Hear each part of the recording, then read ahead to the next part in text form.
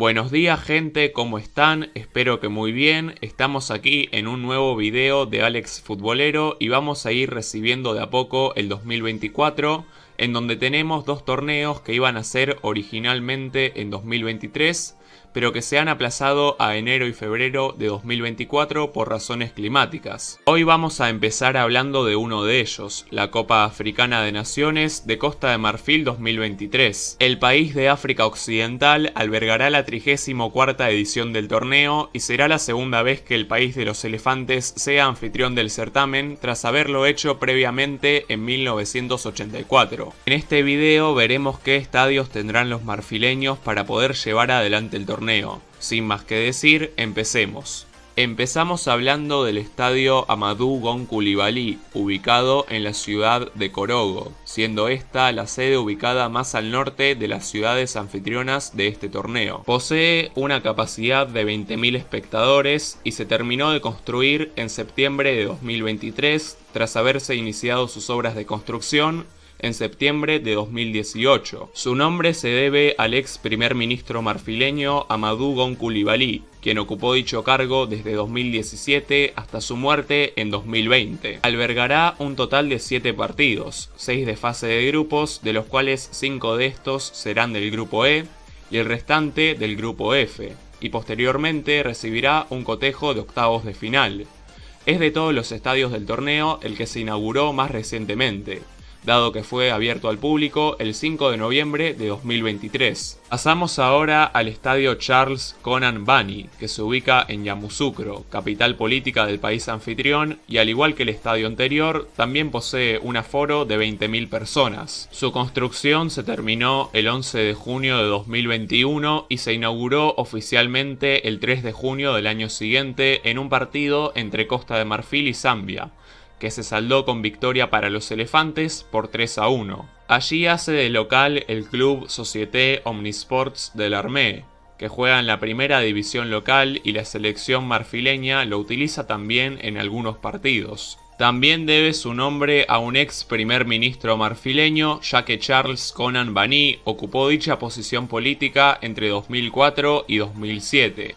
Recibirá 8 partidos durante el certamen, 6 de fase de grupos, en donde 5 de estos serán del grupo C y el otro restante corresponderá al grupo D, y luego albergará uno de octavos de final y otro de cuartos de final. El siguiente recinto es el estadio Laurent Puku, que se ubica en la ciudad de San Pedro y también puede recibir a 20.000 espectadores. Tras iniciarse su construcción en 2018, fue inaugurado el 9 de septiembre de este año en un partido entre Costa de Marfil y Lesoto, en donde los elefantes ganaron por 1-0. Su nombre proviene del ex futbolista marfileño Laurent Puku, que jugó en la primera división de su país y en la de Francia, y en la Copa Africana de 1970 le anotó 5 goles a Etiopía. Ese partido le dio el récord de ser el jugador con más goles anotados en un mismo cotejo en la historia de la competición, el cual mantiene hasta la actualidad. Y con un total de 14 anotaciones, es el segundo mayor goleador histórico de la Copa Africana de Naciones, solo por detrás del camerunés Samuel Eto'o, que anotó 18. Este estadio recibirá 8 partidos, 6 de ellos serán de fase de grupos, 5 del grupo F y 1 del grupo E. Los otros 2 serán encuentros de octavos de final. Luego tenemos el Estadio de La Paz, que se halla en la ciudad de Bouaké, el cual tiene asientos para recibir a 40.000 espectadores. Se inauguró en 1984 para la Copa Africana de Naciones que Costa de Marfil organizó en aquel año, y fue remodelado 2 veces para ser puesto a punto para la edición que albergarán el año que viene. Aquí juega el Fútbol Club Bouaké de la primera división local y la selección marfileña lo utiliza para algunos partidos internacionales, aunque fue utilizado con más frecuencia por los elefantes durante las décadas del 2000 y 2010. En este recinto se disputarán 9 partidos del torneo, 6 de fase de grupos, 5 pertenecientes al grupo D y 1 del grupo C. Posteriormente albergará un choque de octavos de final, uno de cuartos de final y una de las semifinales. El penúltimo estadio del video es el estadio Félix Houphouët-Boigny, ubicado en Abiyán, capital económica de Costa de Marfil.